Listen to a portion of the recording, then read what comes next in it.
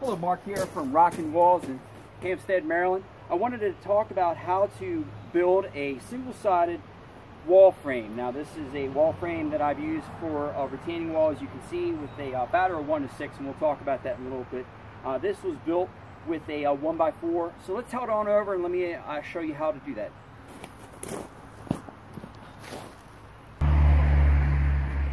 Okay, now I've marked out this to expedite this video. A couple things, tools you'll need. You'll need some kind of square, a straight edge of some sort, could be a level, tape measure. I like to use a soap pencil, some screws. The wood that I'm using is a 1x4, and then some kind of screw gun. So the first step, basically I'm just going to do a grid to have some kind of guideline. So just do my baseline first. Next, bring my square in. Do a vertical line. From there, move my tools out of the way. Next, I'm building a 3-foot frame here, so I'm going to measure up 36 inches. Mark that there. Come over here. Same thing. Mark over here. Do another straight line as a guide.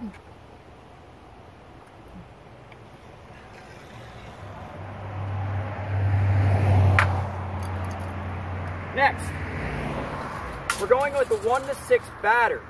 Batter is the angle of the frame or the angle of the wall.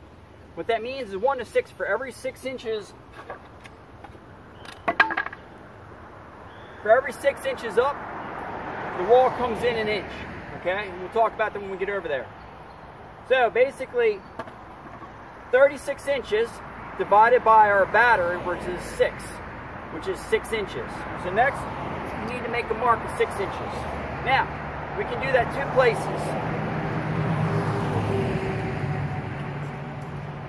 We can either do that at the bottom, since I'm here, or it doesn't matter, you can do it at the top.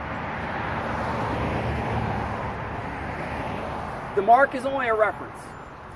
So, I'm just going to use the one at the bottom. I take my frame, my board, which I've actually, these boards have been repurposed, so they've already been cut at an angle.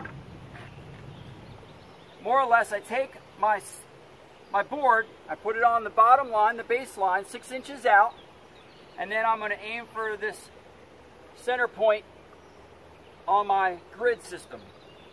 And that's pretty much there. So next, you grab your screw gun. Now the 3-foot mark that I made, I want my board just to be sitting on top. This is basically, I'm building a 3-foot high retaining wall. So this is my guide to help me with that. So take the bottom of this edge here and line it up with this line that I drew.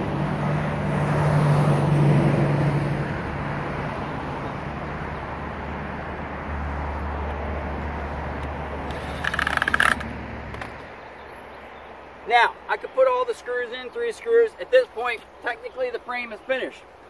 Here's my batter frame. Let's head over and I'll show you how that works.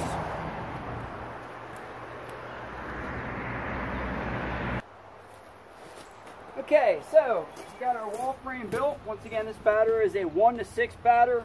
Once again, for every 6 inches up, the wall comes in an inch. So you can see there's a slight angle here.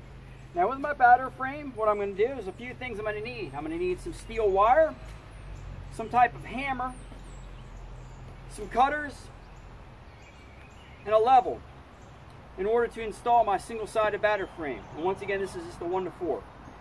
The level basically allows me to set this here, and that's why we have our top bar basically as a guide.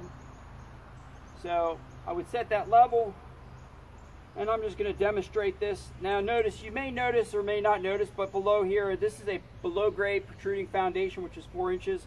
So it makes it easy. I'm able to set that right on there. And know this is the outside of my edge of my foundation, allowing me to set my frame right there at the end. Next, basically just get your rebar in. Now if you don't have rebar with loops, the loops are done by a blacksmith in order for safety purposes. Be sure to add a safety cap to protect those on the job site. Take your wire, pre-cut, bring it around,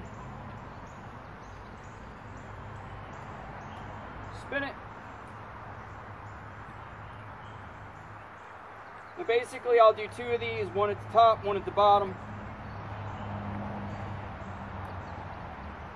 And if you make this fairly tight, it's going to stay there. Now, once again, the main reason for this is to check that it's level. It also gives me a guide to know that this is the height of the wall when I get to the top. It gives me a sense of where to stop. Now we've talked about that, you want to take your wires, just fold them in or cut them. Make sure no one gets cut with them. Same thing, once again, do the same thing. Down at the bottom, take that and loop it. But next I want to kind of talk about some of the different methods of tying a string to the frame. So the reason for the batter boards is it allows you to have a nice guide to build to with your string lines, and that's the whole purpose of the batter boards. The other benefit of having a batter board is, or just having any kind of angle, is you're saving time and money on materials, because with the wall getting smaller at the top, you're using less material. So the back, typically you can do a back frame. A lot of times I'll just use a piece of rebar as an angle.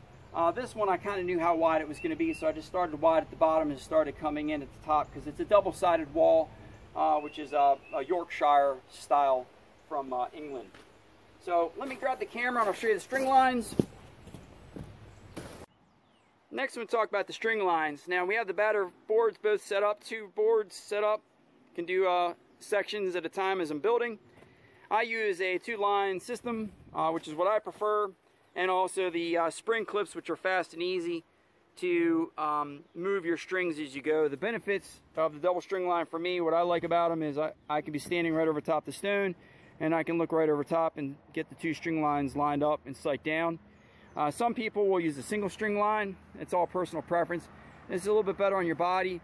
Basically what you're doing with this is you're taking your single string line and you're just lining up with the batter frame angle there. That's pretty much it. Now you can also, you don't have to use the clips. You can just take the rope or string and wrap it around your frames at the end. There's another method which is illustrated on one of my other blogs. Thank you so much for checking out my video. Please subscribe. rockinwalls.com.